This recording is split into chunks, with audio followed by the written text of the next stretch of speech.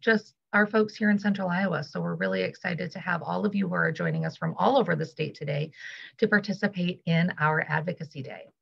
I wanted to take a moment as we get started today to remind folks, who is IEC? The Iowa Environmental Council is a nonprofit, nonpartisan, non-governmental statewide policy and advocacy organization. We were founded in 1995. Last year, we celebrated our 25th anniversary, which was very exciting. The Iowa Environmental Council views environmental advocacy work as a partnership, all of us working together to make statewide policy happen. So we work throughout the year to educate, advocate, and build coalitions that help us to raise awareness, generate action, and impact policy to make Iowa a better place to live, work, and explore. We do that work through our 10,000 supporters and members that follow our work, that engage in our action alerts, and participate in our events.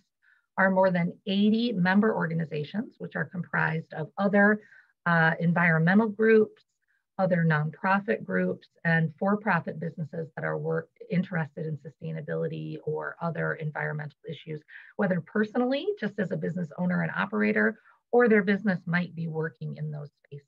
And so we are really lucky to be able to work with a broad variety of organizations to make this policy work happen. If we were in the rotunda, you would see those tables filling up the space of all of those partner orgs that we work together with throughout session and throughout the year to make this event happen. But today you'll find them in the exhibitor section of the Whova platform so that you can learn more about their work. And we'll have time for that later today. In fact, let's talk about today's agenda. We're starting now with our welcome. So thank you and welcome. We're going to spend about 15 minutes with some remarks, as we typically do at the Capitol, and we'll welcome those speakers in just a moment. Following the remarks, we'll be hosting a live virtual advocacy training starting at 12:30. Again, that's here on the Whova platform. And so just like we do during our normal advocacy day in one of the committee rooms, we'll be hosting an advocacy training where you'll learn effective ways to connect with legislators, ways to make your messages meaningful, and ways to think about approaching advocacy and why it's important to get involved at any level from wherever you are in Iowa. We'll have an opportunity for you to visit exhibitors. You can visit them anytime throughout the afternoon today, but we will have dedicated time starting at 1:30. And then beginning at 2 o'clock, we have a number of breakout sessions that you can choose to attend. So if you are opting to participate in a breakout session, you'll log on at 2 o'clock and choose the breakout session that you'd like to attend. And then we'll wrap things up starting at 2:45 to get you on your way for the rest of your day. So I'm going to move on now to our remarks for the day. We have several speakers who have prepared remarks for us this afternoon. Dr. Brian Campbell, our new executive director here at IEC, will kick things off to talk to you a little bit about the importance of Advocacy Day, why we do this work, and what you can expect. We have Representative Joel Olson with us today, Rehan Rashidi, who will talk about 100% Iowa and the grassroots advocacy clean energy work that 100% Iowa is engaged in, Representative Norland Mommsen, as well as Cody Smith from the Center for Rural Affairs. And so I am going to go ahead and kick off their remarks. As usual, you can submit questions in the Zoom Q&A. You can also submit questions in the Whova app as we're going along throughout the day today. We're really delighted that you're here, and thank you so much.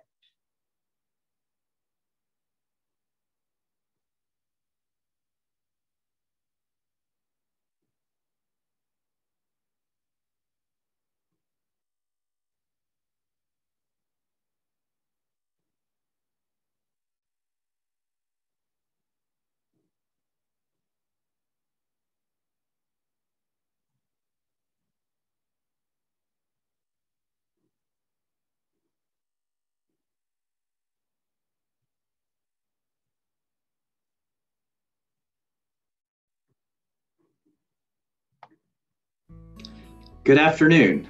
Thank you for joining us for our first ever virtual Environmental Advocacy Day. I'm excited to welcome Iowans from across the state and from more than 20 member organizations who are tabling virtually today. I'm Dr. Brian Campbell, and I've joined the Iowa Environmental Council just over a month ago as Executive Director. For the previous 6 years, I was Director of Sustainability, Education, and Partnerships at Central College in Pella. And this event was something I always look forward to as a chance to help students engage with legislators and with the remarkable community of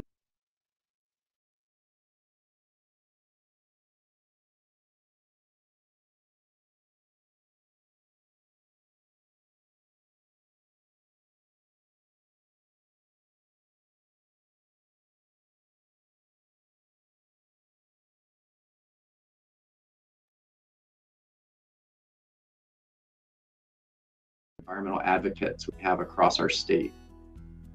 Over the past several years, I've been an IEC supporter and have collaborated with many of our member organizations, and I'm excited to continue expanding those connections. In my first few weeks, I've been immersing myself in the work and meeting with as many people as I can to hear the stories of IEC's past successes and to hear how others envision us continuing the urgent work of protecting Iowa's environment. As I welcome you today and join with you, I want to share a few things I see as important priorities as we look to the future. Our staff and board, along with many of our partner organizations, has deepened our commitment to justice, equity, diversity, inclusion. We're going to work together to elevate the voices of younger and more diverse Iowans who are essential to achieving the kind of powerful movement and the kind of policies we need. We're going to continue our focus at the state level, but we also see increasing opportunities to support bold policies at the local level, building on our experience in Des Moines, which in January adopted the most ambitious climate resolution and goals of any city in the nation. And in our work on energy, water, and land stewardship, we increasingly see climate change as a key thread connecting what we do. Extreme weather is impacting our farms and our cities more and more each year. We've all seen that in the past week. And Iowa is positioned to lead the way in developing the kind of energy systems and agricultural practices to meet this challenge. IEC's mission is to educate, advocate, and build coalitions, to raise awareness, to generate action, and impact policy to make Iowa a better place to live, work, and explore. We serve in a unique space, uniting and amplifying the voices of more than 10,000 Iowans and over 80 member organizations, together to advocate for a cleaner, healthier Iowa at the legislature, rulemaking agencies, and when necessary in the courts. Our goal is to raise awareness, generate action, and create the kind of large-scale change that'll make Iowa a better place to live, work, and explore. Advocacy is key to that mission. For all of this to succeed, we need to share resources and information on water and energy issues, provide tools to connect with lawmakers, and engage Iowans in the call for this more sustainable and cleaner home we all share. And that's what today's all about. A year ago, we hosted our advocacy event at the Capitol Rotunda just days before the legislature shut down due to COVID-19. We saw great success in that legislative session in 2020, gaining renewed funding for REAP and passing landmark legislation to put solar net metering into law. 2021 has continuing challenges with COVID-19, but we remain busy, even virtually, at the Capitol during this session. Our energy team is tracking exciting legislation to expand a total solar tax credit, while watching bills on transportation, building codes, and more. Our water team has convened a coalition to push for funding the trust, and we're working to improve legislation right now on stormwater, flood mitigation, soil health, natural infrastructure, and more. This annual Advocacy Day is always an opportunity to make new connections and to deepen the bonds within our coalition. Each year, we invite legislators and partners to discuss the issues they're engaged with during the session. So I'm pleased to welcome State Representatives Joe Oldson and Norlin Momsen, along with Cody Smith of the Center for Rural Affairs and Rayhan Rashidi from 100% Iowa. Following their remarks, we'll host a live advocacy training You can then visit our virtual exhibitors to learn more about their work, about legislative issues and priorities, and how you can get involved in their efforts. Good afternoon. I'm Joe Olson, a state representative from Des Moines, and I want to thank you for being here for the Iowa Environmental Council's Advocacy Day. Now more than ever, your work as an advocate on behalf of Iowans and the environment we live in is important.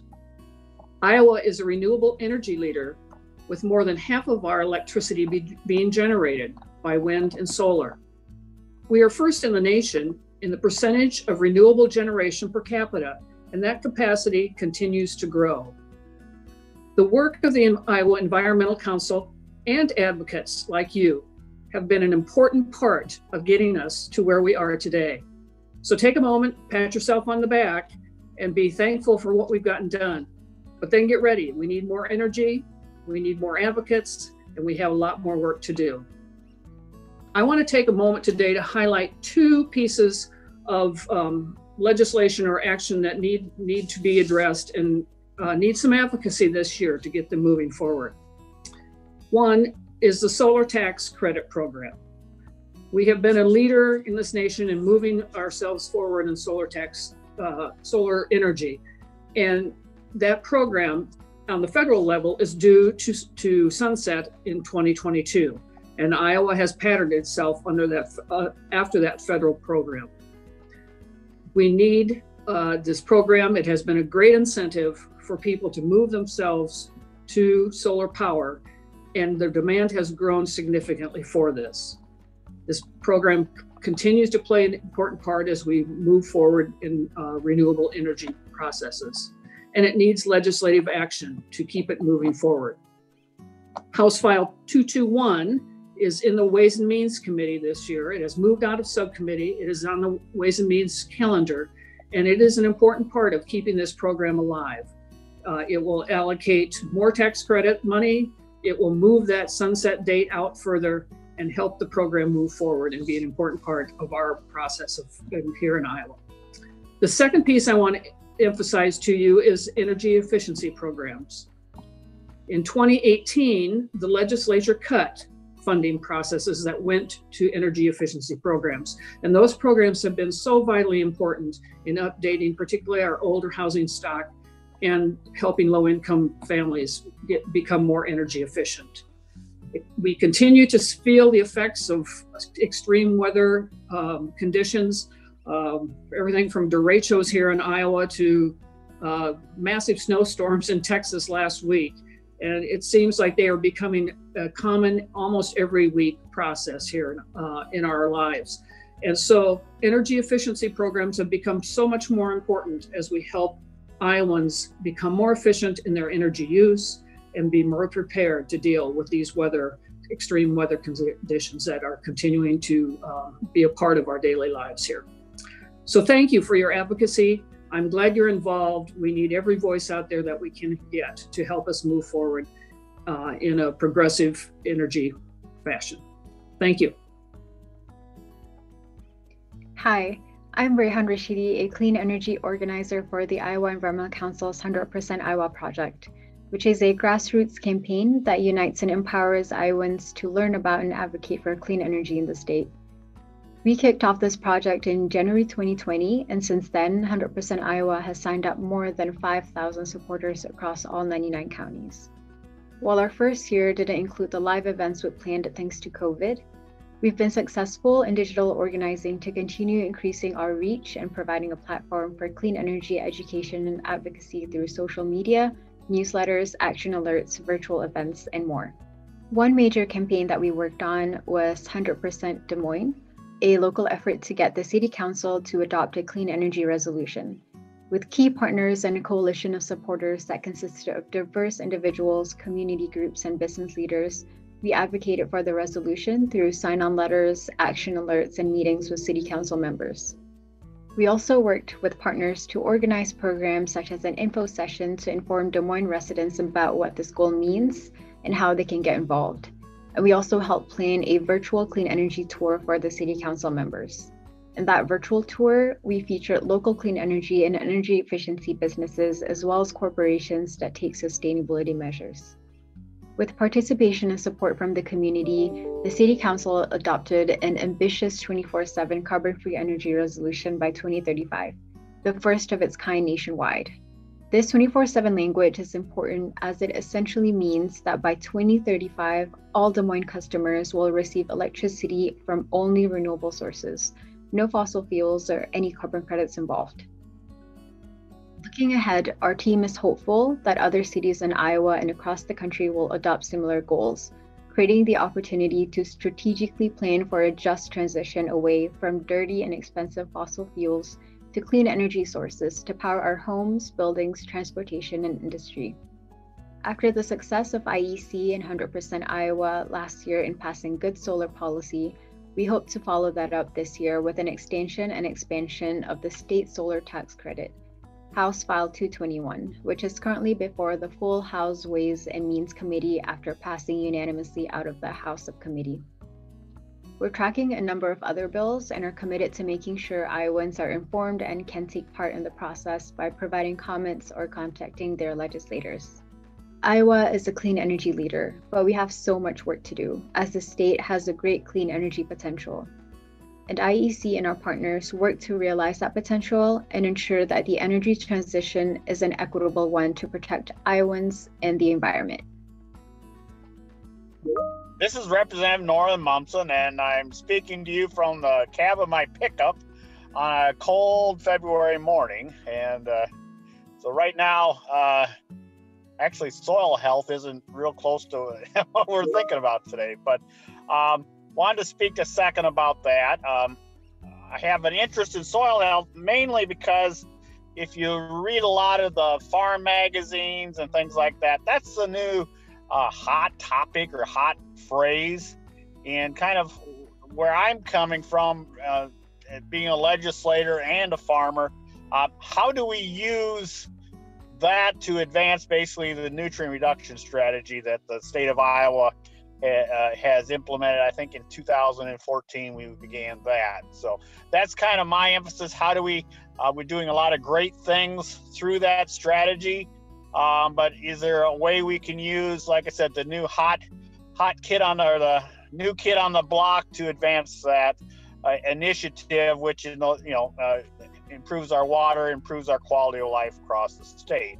And that's kind of my thinking behind this. We don't want to replace, make it look like we're replacing a strategy. Is how do we enhance the strategy? And I think soil health is a way to do that. If we work on soil health, we get water quality. I think if we work on water quality, we end up with better soil health. So they're interconnected, and how can we use that to work together? So that's kind of where I come from, or my mindset. If you want to know what's happening in my head, that's kind of my mindset.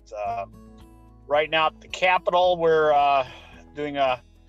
trying to come up with some legislation, kind of where 2 years ago I introduced a bill that basically modernized the soil and water conservation districts.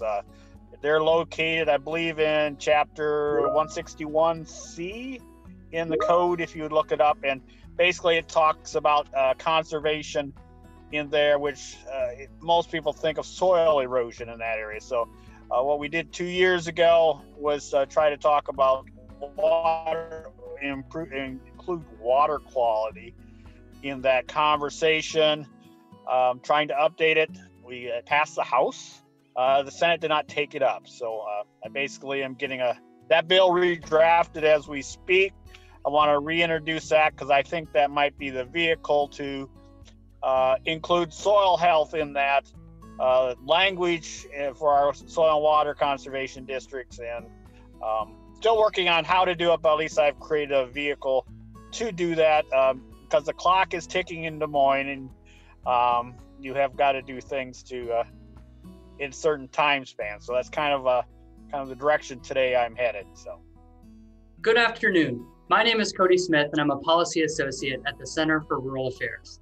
Established in 1973, the Center for Rural Affairs was born out of a desire to build more vibrant rural communities. to build rural communities where those who wish to live, work, and raise a family can do so with access to the same opportunities as other people in this state. More than 45 years later, the Center continues to advocate for the same values it was founded upon: genuine opportunity for all to earn a living, raise a family, and prosper in a rural place; citizen involvement and action to help shape the future; widespread ownership and control of small businesses, farms, and ranches by those who work them; stewardship of the natural environment upon which all of us, current and future generations, rely. Here in Iowa, our work is centered around those values. While we continue to advocate for cleaner water, cleaner energy, and long overdue investment in our rural communities, we will continue to advocate for these foundational beliefs. In our fight for cleaner water, reduced flooding impacts, and extended opportunities for outdoor recreation, we continue to believe the farmers, small business owners, homeowners, and local leaders who live in Iowa's watersheds are best equipped to chart their own path forward in achieving these goals. That's why we advocate for watershed management authorities, which are voluntary intergovernmental partnerships between cities, counties, and soil and water conservation districts to improve water quality and reduce flooding. By empowering these local leaders to assess conditions in their watershed, develop a plan of action to address these resource concerns, and work together to achieve progress, we're leveraging local control and the love rural Iowans have for the communities they live in to improve quality of life across Iowa. So that's why we advocate. That's why we advocate for state support of watershed management authorities. That's why we're asking the state to adopt our watershed advancements that enhance resources, or WATER, pilot program, which calls for a 3-3-3 approach to these efforts. We're asking the state to spend a grand total of $900,000 to grant three-year grants of $300,000 to eligible watershed management authorities to help cover the expenses of staffing a full-time watershed coordinator, putting Iowa's communities in the driver's seat. Watershed coordinators are crucial to reaching the state's clean water and flood mitigation goals, and it's past time the state makes this investment in the people who are doing the work. This work includes communicating with farmers and landowners to get more water quality and flood mitigation projects on the ground, developing long-term watershed management plans that provide a clear picture of what success actually looks like, and making sure that all voices are heard as we achieve progress together. Rural Iowans are hungry for opportunity, and we advocate for them because these are our communities too. And when rural Iowans do better, we all do better. Today, at this Environmental Advocacy Day, we encourage you to advocate as well. Advocate for your community. Advocate for your vision for change. Work relentlessly to help make our state one where everyone can enjoy our natural environment for generations to come. As you continue on your advocacy journey, please know that you have a partner in the Center for Rural Affairs. We're proud to be here today to take a stand for rural Iowa, and we hope that you will join us in our fight by joining us on social media and online at cfra.org. Thank you to the Iowa Environmental Council for hosting this important event today. And we are excited to continue our work together to create a more sustainable and resilient future for rural Iowa. Thank you.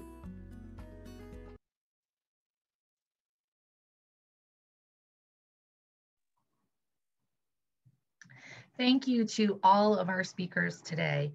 We are so pleased that they were able to make the time to speak with us. Session is very busy and they are frequently being called to other places. And so we're so thankful that they could be here with us today. So with that, that concludes our opening remarks for today's session. So we'll go ahead and end this Zoom chat. Our next session will be the virtual advocacy training, which starts at 12:30. So you'll be able to join that through your agenda session. Just a reminder that you may need to refresh your Zoom link if you're having trouble connecting. But we hope that we'll see you back for our virtual advocacy training in just about 5 minutes. Of course, you're welcome to visit exhibitors or take care of some other business if you have other things to do and come back later in the day. But we hope that you'll take a moment to join us for our virtual advocacy training. And thank you so much for being here.